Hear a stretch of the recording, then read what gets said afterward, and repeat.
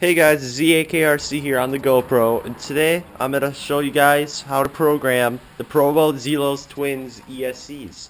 So yeah, let's get started by unbolting the top hatch with these 4 thumb screws. Okay, so now what you're going to want to do is turn your transmitter on with the throttle trimmed to 0. Then take your batteries and plug them in. They may spark a little bit, like this.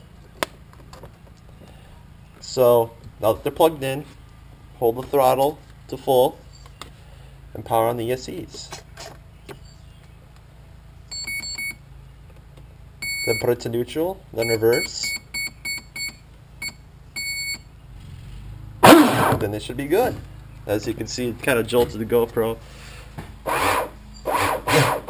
That was totally what fixed the problem. And before, I had a problem where this prop was not spinning when I barely gave it any throttle, and this one was. And then when I stopped, this prop stopped and this one kept spinning. So now